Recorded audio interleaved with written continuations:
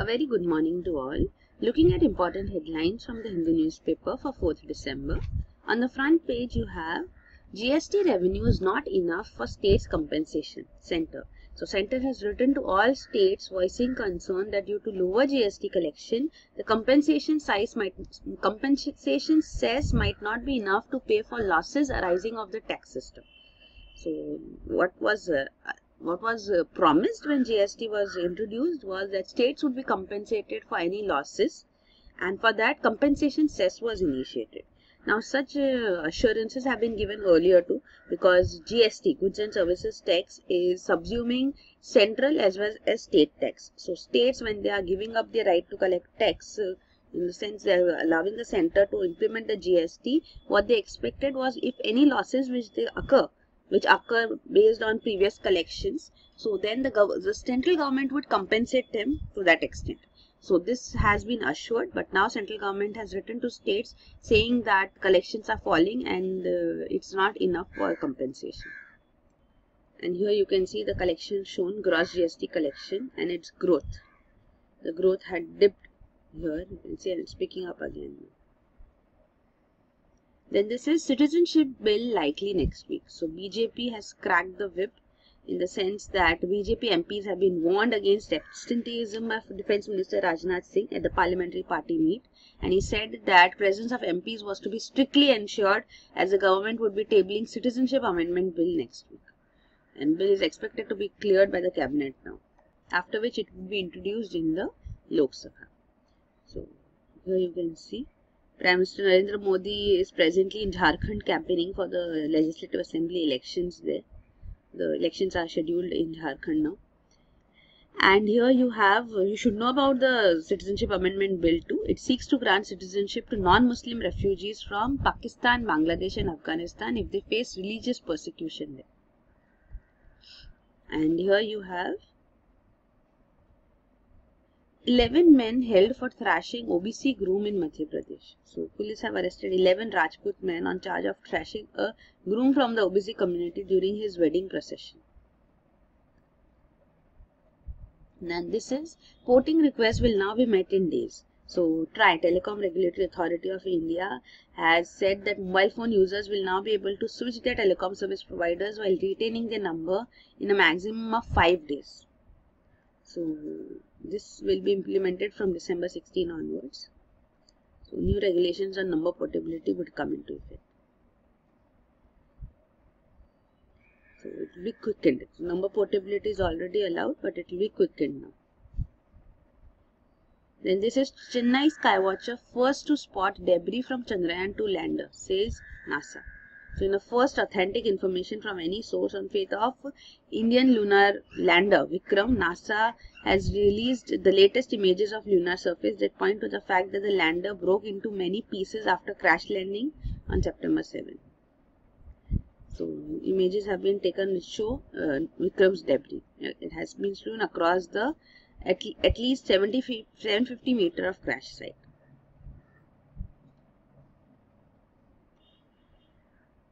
Then here you have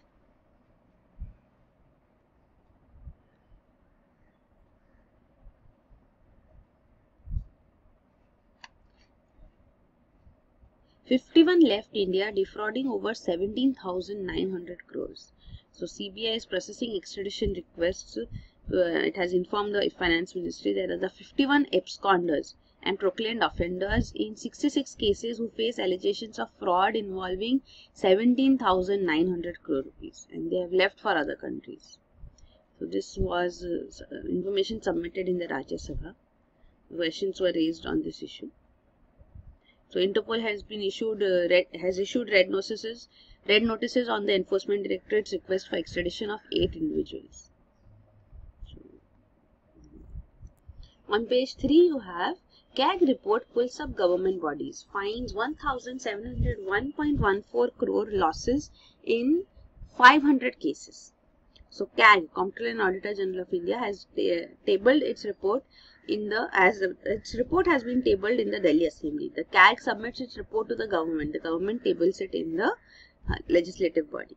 So CAG audits the accounts not just for central government but also for states. So it has submitted its report here on Delhi, and it has been placed by the government in the Delhi Assembly, and it has been criticized by different government bodies for their lapses and laxities. So like for Delhi Transport Corporation, it says it incurred loss of 3,843 crore rupees. So this is a burden on the exchequer, the laxity or irregularities which government departments show. There are various examples given. You can see this is DMITS, that is contractor, and Delhi Transport Infrastructure Development Corporation Limited. So it failed to provide work fronts timely, and upgradation work of Kashmir Gate could not be completed even after more than 8 years of stipulated completion date. So this resulted in raising of claims by contractors. So this is all a loss which is incurred on the state. Such lapses have been highlighted by CAG. So it's basically the lapses and laxity of government bodies. But as Chief Minister has clarified, CAG is the most admired auditing agency in India, and in the last 70 years it has unearthed many scams. But in this case, there's harsh scrutiny, but there are no scams involved or anything wrong which Delhi government has done. So this is what Delhi Chief Minister Arvind Kejriwal said. But laxity in government authorities is an issue. On page 4, you have India tests Swedish technology to reduce stubble burning. So foreign firm from Sweden has launched its first pilot project plant in Punjab. So here you can see what this pilot project is. It's a Swedish technology. It involves heating up straw, grass, sawmill residue and wood biomass to 250 degrees Celsius to 350 degrees Celsius. So this changes the elements in the biomass into coal-like pellets.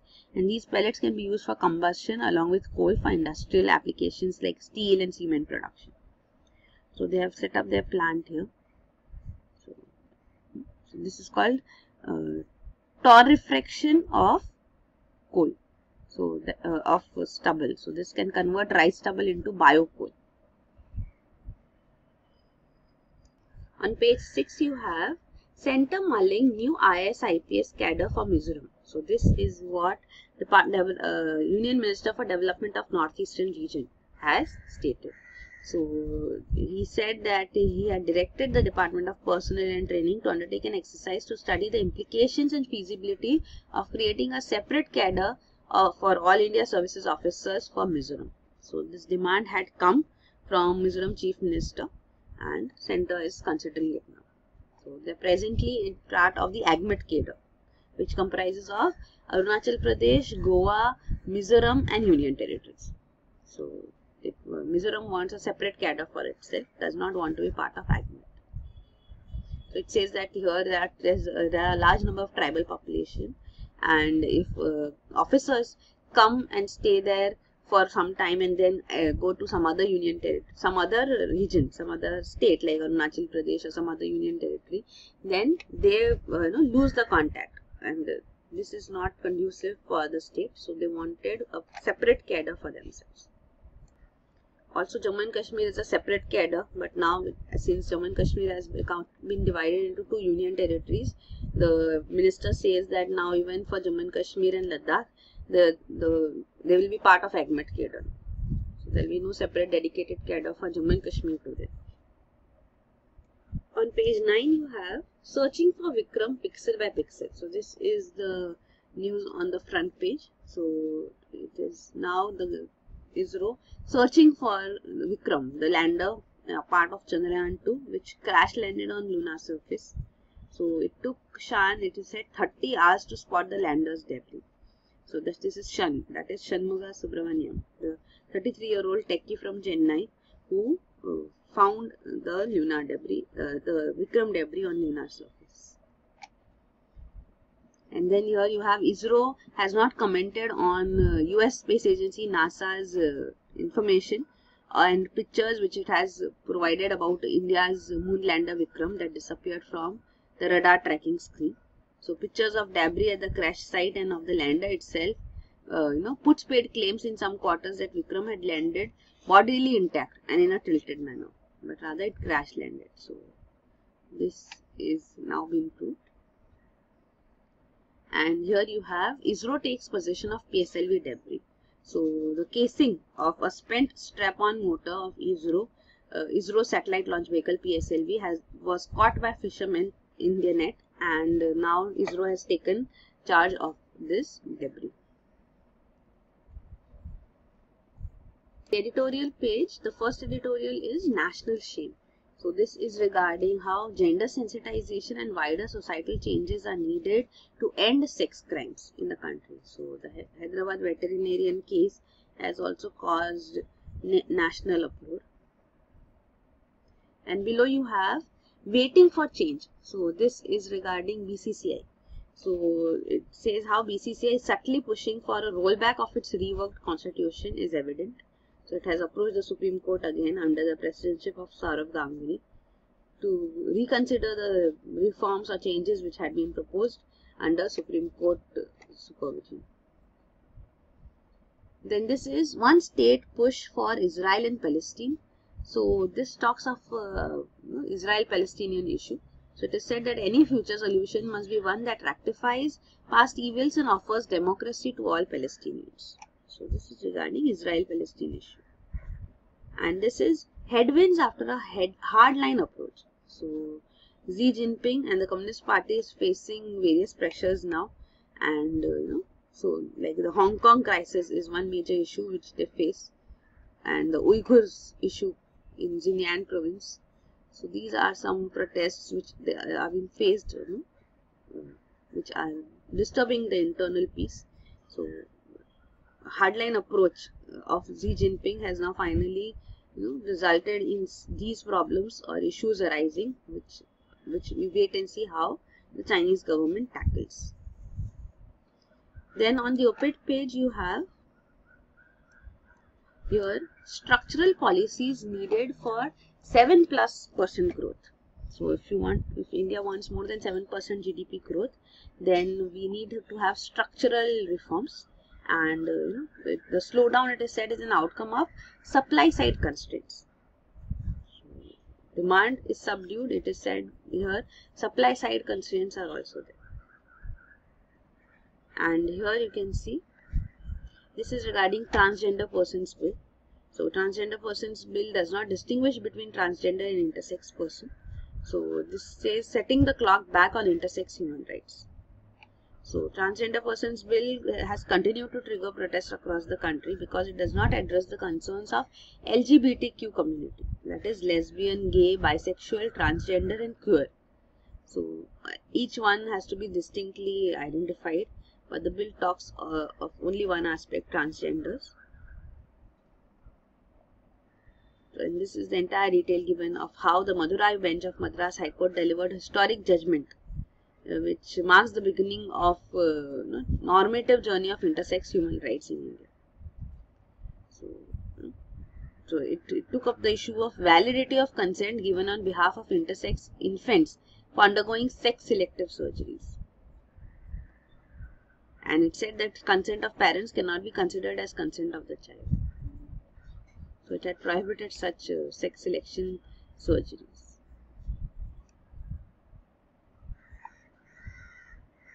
So consent is required.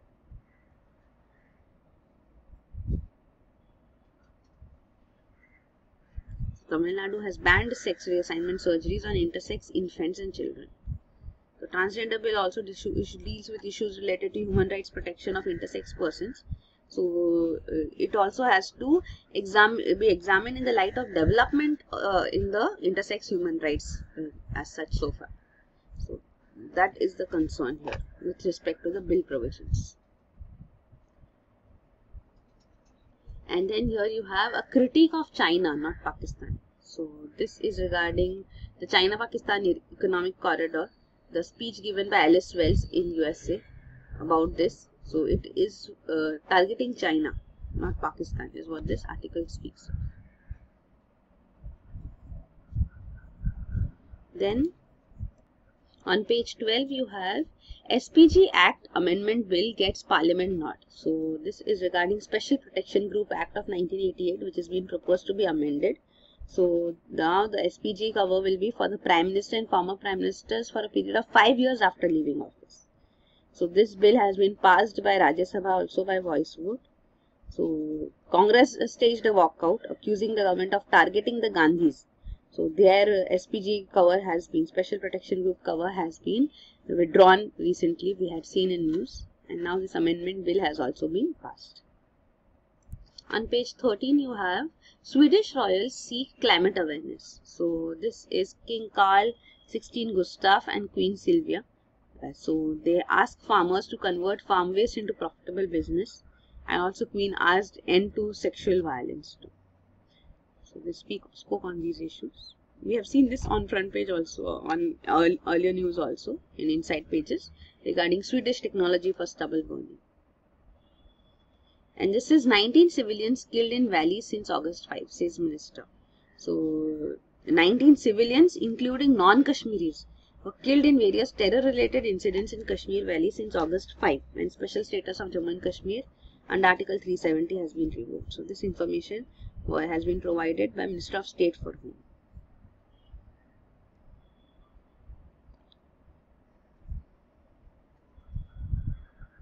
And this is DRDO to develop naval fighter jet. So the Defense Research and Development Organization has offered to develop a new twin-engine deck-based fighter aircraft for the Navy, based on the experience of the Naval Light Combat Aircraft, and it should be ready by 2026 is what it says. The detail. On international page you have US threatens 100% tariff on French goods. So this announcement came after US trade representative concluded that France's digital services tax harms technology firms from USA. So USA is threatening tariffs on French goods now. And here you have Putin signs bill targeting journalists and bloggers. So Russian President Vladimir Putin has signed a bill into law that gives the government the right to register bloggers, journalists and social media users as foreign agents.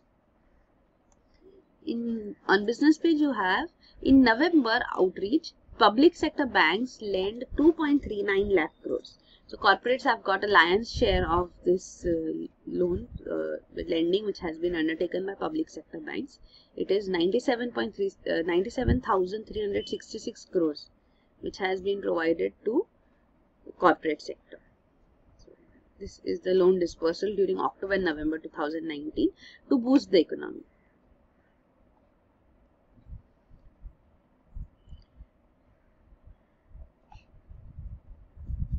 And this is 80,839 crore loans written off by banks in first half of financial year 2020. So borrowers continue to be liable for payment, but loans are written off. So you should know what is writing off of loans. Basically, banks have to have the account set in which they show how much they are expecting to recover, and what is their liability and what are their profits. So that on that aspect, this amount banks are not expecting would be paid back. These are like bad loans. So the banks have to make provision for them in some other way, because this money is not going to come back. So that is called, so they write off the loans. So that is called written off. Does not mean that the borrower does not have to pay back. They are still liable for repayment, but banks have settled their accounts in that manner.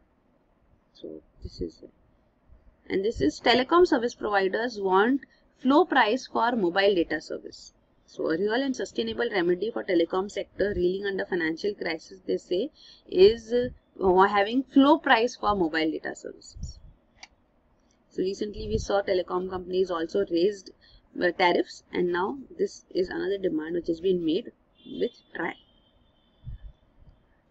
So that is it. These are the important headlines. For detailed coverage of current affairs, you can visit our website aashah.com. Thank you.